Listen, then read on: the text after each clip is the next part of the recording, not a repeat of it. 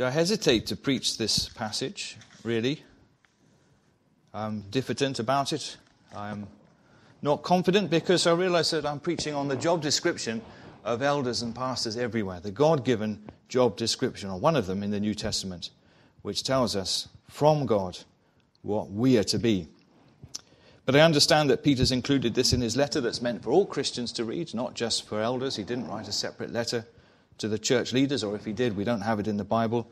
He intends, and God intends, for all of us, not just elders and pastors, but everyone to know what is said here. And I suppose the reason for that, or one reason at least, is that everyone might understand the true character of the elders and pastors and overseers in the church, what work they are to do, what kind of men they are to be.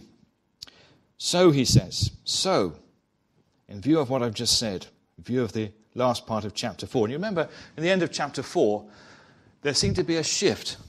There seemed to be something of a change, moving from chapter 4, verse 11, to chapter 4, verse 12.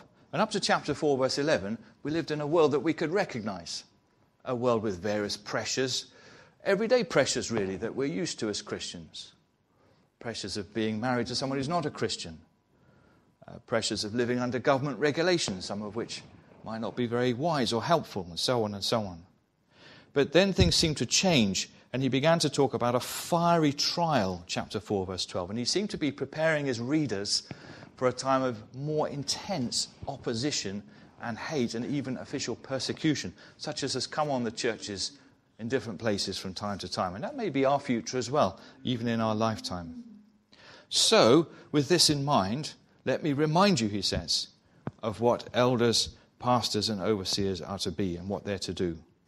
Let me tell you what their very important work is, because it will be very difficult work under persecution. It's the leaders who are picked off first, the pastors who are put in prison before anyone else. The head is cut off in the hope that the body will die. I think there's another connection here as well.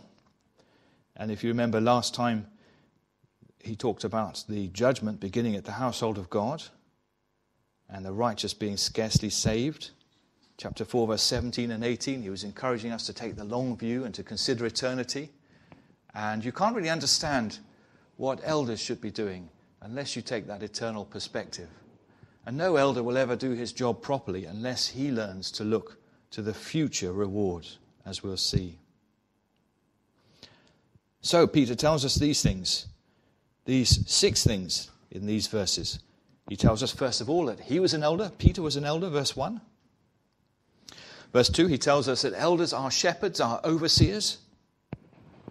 Verse 3, he tells us that motive matters, verse 2 and 3. Verse 4, he tells us that the reward beggars belief. The reward if this work is done. Verse 5a, how to treat elders. And verse 5b, think low, clothe yourself with humility. Peter was an elder. Elders are shepherds, are overseers. Motive matters. The reward beggars belief. How to treat elders. And think low. I, Peter says, a fellow elder. I exhort the elders among you as a fellow elder. I'm one of you, he says. I am on the same level as you. I understand your situation because I'm in the situation also. I'm an elder like you are. And I'm a witness of the sufferings of Christ. Now, there's been this comparison of suffering and glory at a couple of points here. Suffering and glory to come. This was the point made in chapter 4, verse 13, for example. Rejoice so far as you share Christ's sufferings, that you may also rejoice and be glad when his glory is revealed. So now he says there is suffering in this world. He doesn't talk about his own sufferings. He says, I saw Christ suffer, so I know that faithful servants of God will suffer. I know that faithful elders will suffer. I know that anybody who wants to live a godly life will suffer in this world. I saw what happened to Christ. I saw how they treated him. And Peter's perhaps remembering the abuse they heaped on Christ at different points, the lies they told about him, the vicious criticisms and unfair attacks, the many times they tried to get hold of him and kill him. And he seemed to slip away out of their hands, as we saw this morning. And Peter was there when they arrested Jesus. He saw some of the sufferings of Christ on that night before he died.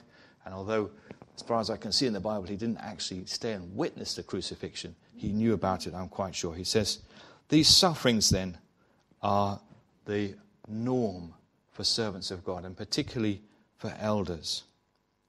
But he says, I'm looking forward to the glory that is going to be revealed. I will have a share in it as well. I'm a fellow elder with you. I'm a witness of the sufferings of Christ, and I will share with you in the coming glory. More about that in a moment. The thing to notice here is how Peter puts himself on a level with all the other elders. He actually was slightly different from the ordinary church elder because he was an apostle. He was one of the people who'd seen Jesus during his ministry on earth. He'd seen Jesus risen from the dead, as we read in John 21. And more than that, he was told he was the chief apostle, the foundation stone of the church. Now, based on that kind of thinking, there developed in the centuries, as perhaps you know, a higher and higher respect for the Bishop of Rome. This developed quite early in the history of the church. The Bishop of Rome said, I'm taken over from Peter. Peter was the first Bishop of Rome, and so I am the chief among all the bishops and leaders of the churches all around the world. And they began more and more to say, look, you should listen to me, and you should let me have the last word on all the disputes and quarrels. And at certain points they persuaded the Roman emperor or other government figures to exile other bishops who disagreed with them and send them off into far-off countries and so on. So this became grander and grander and more important and developed into what we call today the papacy. And this was the justification for it, that they were following in the succession of Peter. Well, you see nothing of that in the New Testament. All you see in the New Testament, as far as I can see, is congregations and elders. That's it. Yes, the generation of apostles, a unique generation, 12 of them and no more. But apart from that, apart from men such as Peter and Paul, that first generation, you have a church and you have the elders, and that's it. And over here you have another church and another lot of elders. You have a church there with their elders.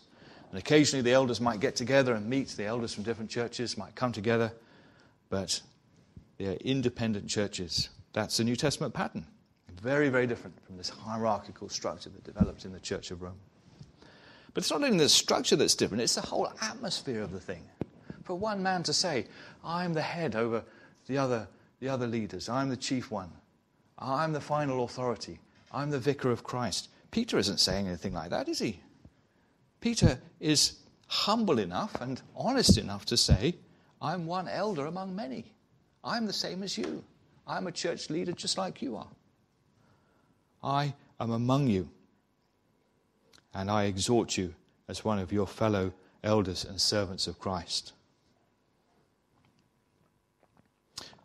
Furthermore, as we've already mentioned, and we'll look at in more detail in a moment, the whole attitude of one person being a head and a leader over everyone else in the Church of Christ seems to tell against this whole picture that the true glory is the glory to come, not the glory of this world. So Peter was an elder. In verse 2, then elders are shepherds, are overseers. The word shepherd there in verse 2 relates to our word pastor. It also is literally the Greek word presbyter, and you sometimes see that word presbyter in different discussions of church leaders and so on. Likewise, the overseer, exercising oversight in verse 2, that relates to the word bishop. It's good to get behind that terminology that built up over the centuries and see the originals of these words. Elder, shepherd, overseer. And the elder and the overseer and the shepherd are one and the same person. The elders shepherd the flock of God, verse 2. The elders shepherd the group of people who belong to God. What a precious group of people then that local church must be. How precious if they are God's own people. How dear to him. Read this morning that this is the church that he obtained with his own blood. So this is the flock of God. The elders are not the owners.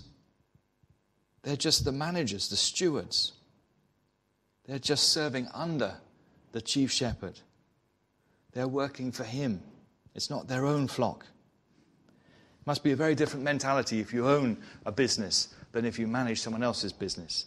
If you own your own shop, say, you own the building, you don't have to pay any money on it, it's your own, you can do what you like with it. If you want to leave it in a big mess with piles of stuff everywhere, open at odd hours and so on, it's up to you, it's your shop, you can do what you like. But if you're managing someone else's premises, then you're responsible, you're answerable. You've got to give an account. What did you do on Monday? How many customers came in? How much money did you take? Well, just so, this is the flock of God. And elders are called upon to shepherd the flock of God. Care, and specifically to protect and to provide. To protect. We're told, not particularly here in 1 Peter, but elsewhere in the Bible, that there are fierce wolves who would come in among the people of God, distorting the truth, to draw followers after them, to make a name for themselves. Elders should be aware of this kind of thing. Not every Christian can be discriminating and discerning to say, hang on, that doesn't sound quite right. The sheep need shepherds at this point. I remember showing the youth group at church once a YouTube of wild sheep in the back of Turkey somewhere, this flock of wild sheep. And YouTube showed a wolf appearing and coming after them. And the wolf was running these sheep, and they were running for their lives. And I said to these young people, what do those sheep need? And after a bit of thinking, they got it. They need a shepherd to protect them. They need a shepherd to drive the wolf away. Just so, among the sheep of God, there must be elders who are ready to protect his flock, to shepherd the flock of God, and to provide. Well, sheep need food. And God's sheep need spiritual food.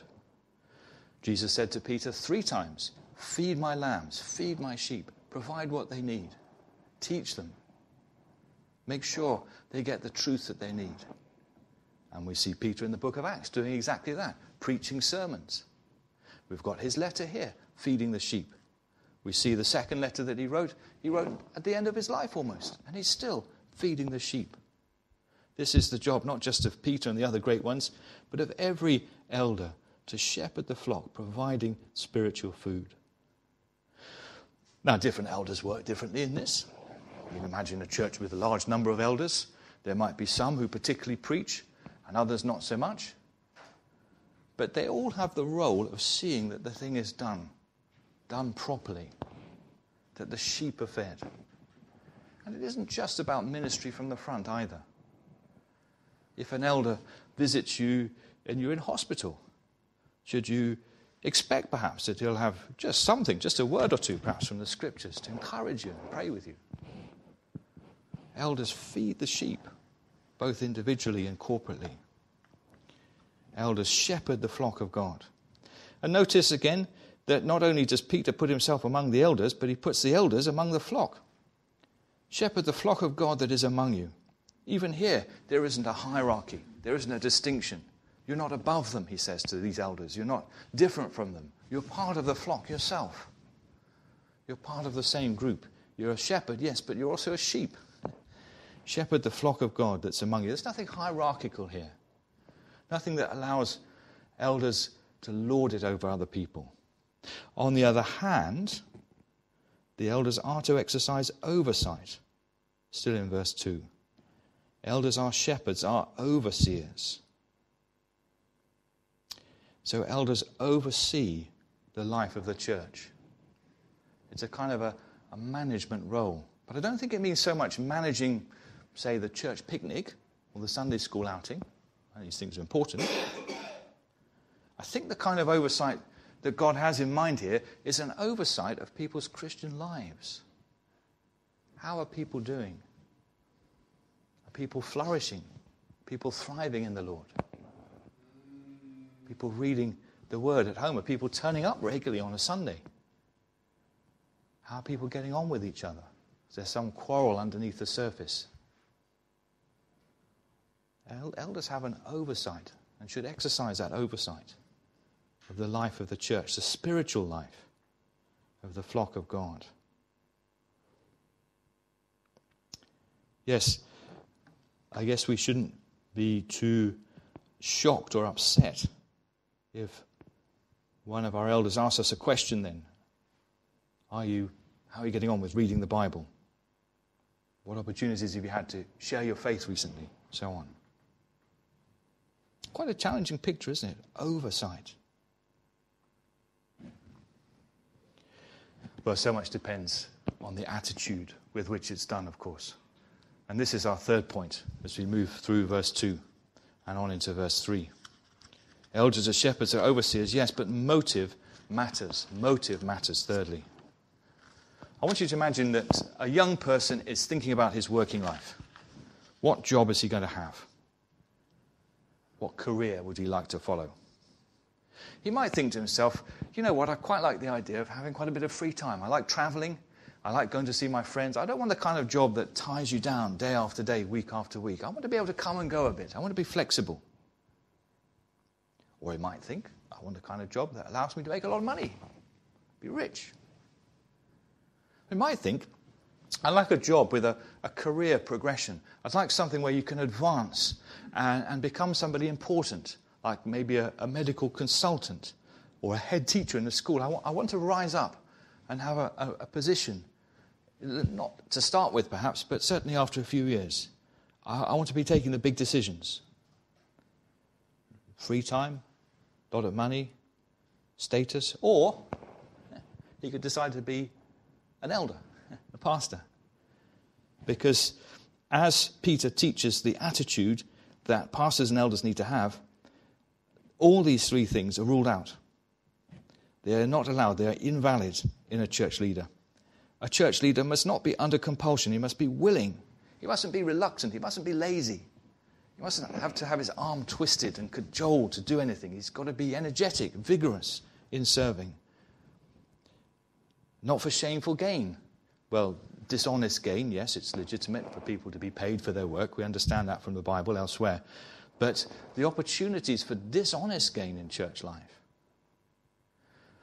the trust that people have in their elders and pastors, and the opportunity to exploit that, take advantage of willing, naive people, to take advantage of the sheep of God, to line your own pocket. What a horrible thing to do, but it can be done. It's been done.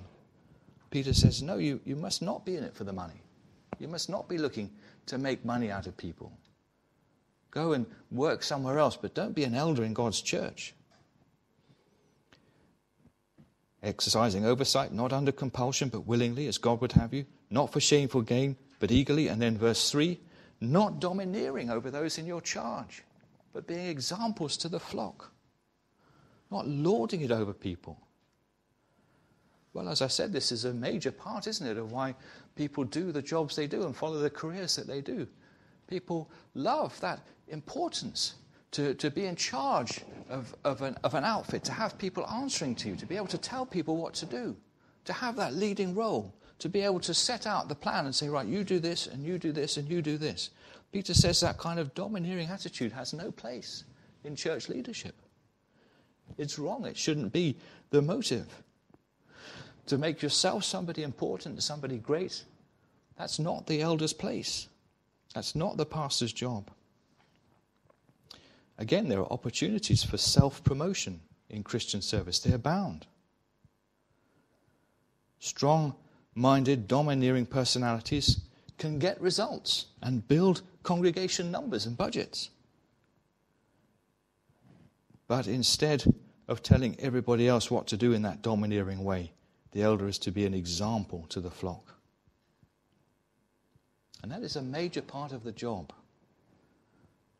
That an elder, a pastor, should be a role model Christian. People can learn, not just from the teaching, but from looking at the man and saying, that's how he handles himself. That's how he deals with this situation. That's how he copes with this problem. And what a powerful thing this example can be. It's unlike any other job in that, isn't it? If you had a career in finance or administration, it wouldn't matter what your personal life is. Do you hit the targets? Do you achieve the goals? Do you make the budget? It doesn't matter if your home life's falling apart or whatever. Well, church leadership is different.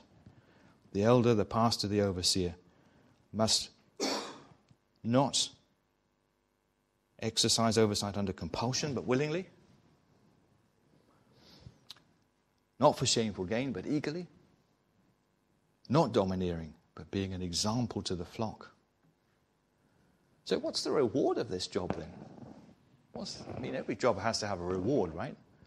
If it's not making money, if it's not getting yourself a big name and reputation, if it's not the fact that you can slack off and take it easy, what is the reward? It's a very difficult job then, it turns out. It's a kind of job where it's very unlikely that any one of us could ever say, I've done a good job. Who can say that they've done this well? As Paul writes, 2 Corinthians 2:16, who is sufficient for these things? So many have been discouraged and found that it's too hard and unrewarding. Wondered why they got into it, whether they can keep going. Well, if people turn back and say, well, it's not rewarding to be in church leadership, they haven't appreciated what the reward is. Verse 4. I would suggest to you, 1 Peter chapter 5, verse 4, I would suggest that the reward beggars belief. Church elders, not a chance to show off then. It's not a chance to get rich quick. It's not a chance to take your foot off the pedal and take it easy. But you're serving the chief shepherd, and he knows. He knows what's done in his name. He knows what's done for his sake. He knows how his servants are working. And he knows how to reward them. Can you imagine this, verse 4? The chief shepherd appears, and certain people receive from him an unfading crown of glory. Can you imagine that? Just imagine being there. Christ. And certain ones are handed this crown in his presence, from his hand. It's unfading. That's to say it's eternal. It's forever. This morning we thought about punishment in hell, which is eternal. There's no end to it. But these rewards are eternal as well. Those few years that a man served faithfully in his church, he is honoured forever on that basis, for all eternity. The crown, in the ancient world, people were given crowns for various different things. You could get a crown if you won an athletics contest, but it would be made of leaves, so it would only last for 1 year, if that. Or you could get a crown from the general if you fought with exceptional bravery in battle. A crown would set you apart from other people and say, this is a person of special distinction. Imagine an eternal, unfading crown. And this crown, we're told then, is an unfading crown of glory. So there's something about this of the glory of God himself. These men then are marked with something of God for all eternity. Well, I don't know whether this is normal among elders and pastors. I find it very, very easy to think of my own shortcomings as a pastor and the ways in which I haven't come up to scratch. I don't know whether that's the usual attitude or not. I would be happy to be in glory. Such things as an unfading crown and so on, I would think are rather beyond me. But I am pleased about this. And it does seem right to me when I think of other people. And perhaps you can think of different elders that you've known and people that you've admired. And be pleased that the Lord rewards them in this way. Years ago, there was a man I knew in the Anglican church in Cheadle. He had a background in the Brethren church. And he told me that as a young man, he'd had a rather nasty accident. He'd been involved in a youth event. He set up the sound system, and there was some problem with the wiring. It had given him a massive electric shock. Still, when I knew him, he had a damaged hand and damaged eyesight as a result of this accident. And he'd had to spend time in hospital.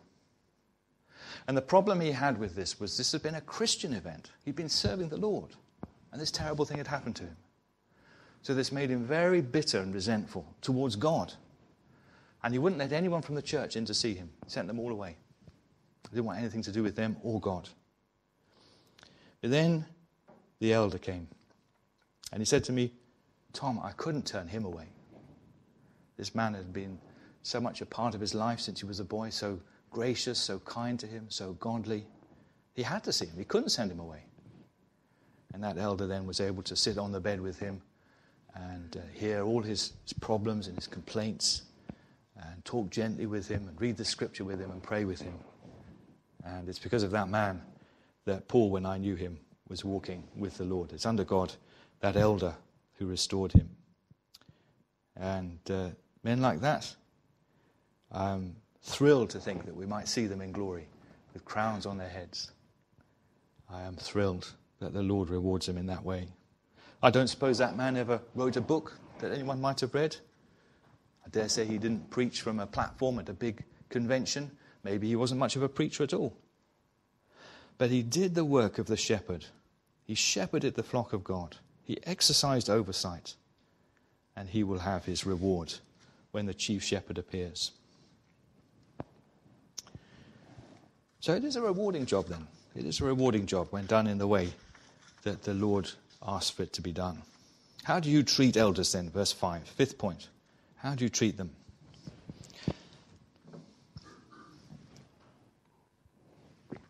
It seems a bit strange, doesn't it, suddenly to read about younger people, as if to say they're the elders and there are young people and nobody else.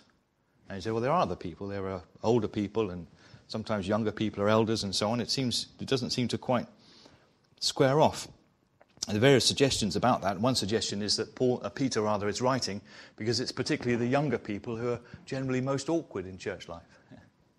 I don't know whether that's true, actually, in my experience. I would have to say my experience has been that old people can also be quite awkward when they have a mind to be.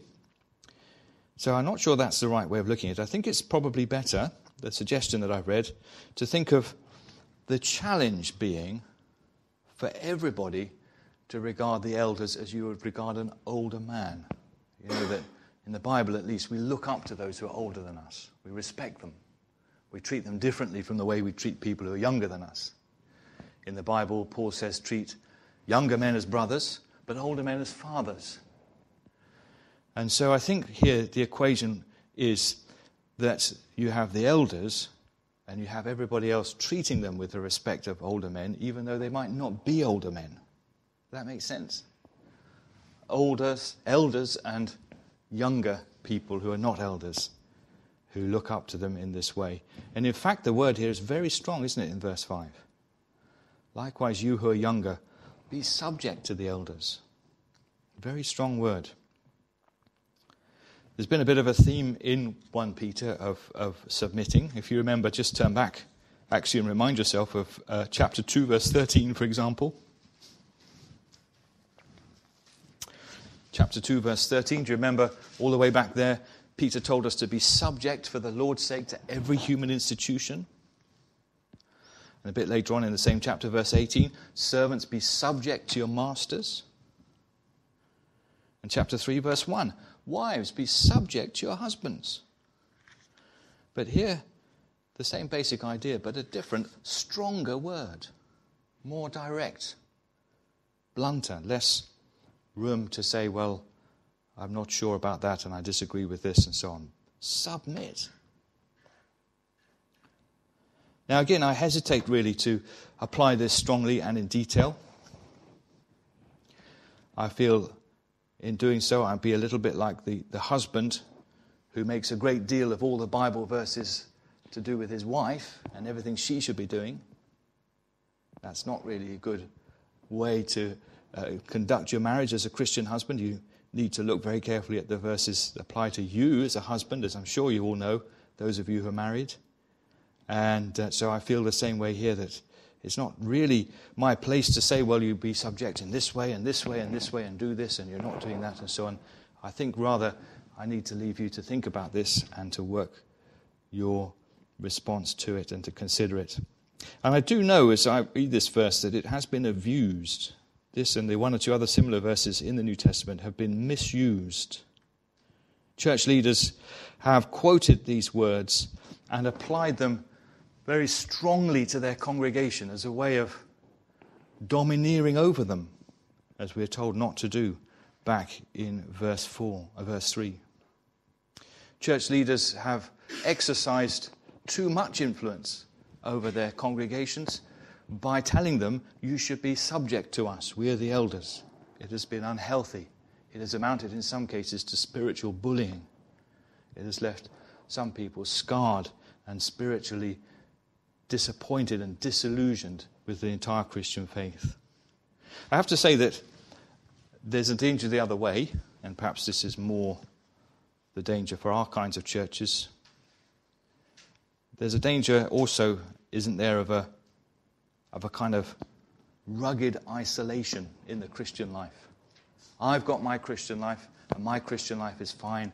Thank you very much. I don't need anyone overseeing me. I don't need anyone shepherding me. I certainly don't intend to be subject to anyone. In fact, I think that I can see some ways in which you elders could be doing a much better job. I'm sure I tended to think that way as a younger man in the church I was in, and perhaps others have as well. And that also is a danger. We keep the elders at safe distance, some people might say. We don't want them interfering too closely in our lives. Well, that may be understandable in some cases, but there should be a blessing here in what the Lord says that we should be doing. There should be a means of blessing and encouragement for those who are able to be subject to their elders in whatever kind of church. But I must leave that for you to think through and move on to the last point. Verse 5 again. Think low. Think low. Humble yourself. Clothe yourself with humility. All of you, all of us, clothe ourselves with humility towards one another. Humility is the attitude which says to somebody else, you are important. Your desires are important to me. Your needs are important to me. Your ideas are important to me. What you need is more important than what I need. That's humility, a yielding spirit. You are worthy of my attention. You are worthy of my energy and efforts. And that doesn't come naturally to us. One writer has said, every one of us has the soul of a king. That's the fallen human nature speaking there. Every one of us has the soul of a king. So Peter says, clothe yourself. Put this stuff on. Make a choice that you're going to exercise humility and take that choice around with you like the suit of clothes that you wear. Every morning you get up and you think, well, is it a hot day today? Is it cold? Do I need a jacket? Do I need a jumper? What kind of shirt or blouse should I wear? How do I want to present myself to the world? How am I going to appear to the people who see me? Peter says, as well as your morning clothes, put on humility, tie it on to you. And especially in your dealings with other Christians. Clothe yourselves with humility towards one another, church life. The elders, the younger ones, all of you, clothe yourselves with humility. Deal humbly with each other. This should be the uniform of the people of God. Pride, the uniform of those who don't know God. Get rid of all self-promoting at the expense of those around you, especially your fellow Christians, because God is the enemy of the proud. God opposes the proud. If I'm proud in my dealings with you and offhand and a bit dismissive and contemptuous, then God will oppose me. I don't want that. Yes, I may be his child, but he'll still oppose me if I behave in a proud and arrogant way, especially to my brother, sister Christian. I know, and you know, I'm sure, that we need grace from God. We need grace. We need help that comes from above. We need loving kindness that he supplies. But he gives that grace to the humble. So that's why I must clothe myself with humility towards you, and you must do the same towards me. What grace there is, what kindness for those who are low and self-effacing. Whatever you need, whether it's more wisdom, more faith, more understanding, more holiness, more love, God has it. God supplies it. But only humble people receive these things. Clothe yourself with humility towards one another, Peter says. You want grace from God? Learn humility towards others. Learn to think low.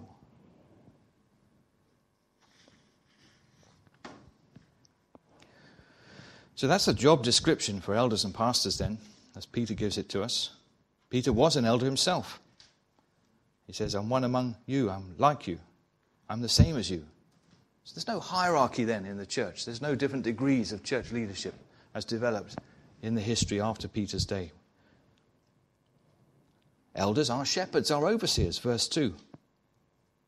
So there's a great responsibility then on elders and pastors to shepherd the sheep, to oversee the people of God, to care, to provide, to protect spiritual food for the people whom God has entrusted to us, providing what's needed so that the sheep can thrive. Motive matters, unlike most other jobs that you could do, verses 2 and 3. Motive is essential. All the advantages that different people might get from their secular jobs, none of them apply here. They're all ruled out. An elder is not to wag off and cultivate a lot of free time, nor to try to enrich himself and get rich quick at the church's expense, and nor to lord it over people and domineer, but rather to serve as an example, willingly, eagerly. And the reward, verse 4, I think beggars belief. I think it's extraordinary that men such as us might receive a crown from the hand of Christ.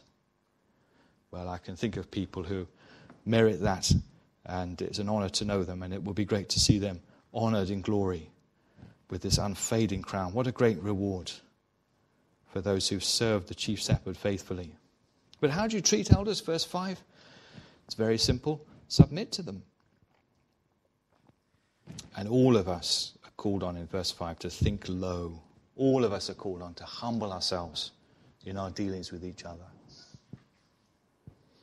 Let's pray together.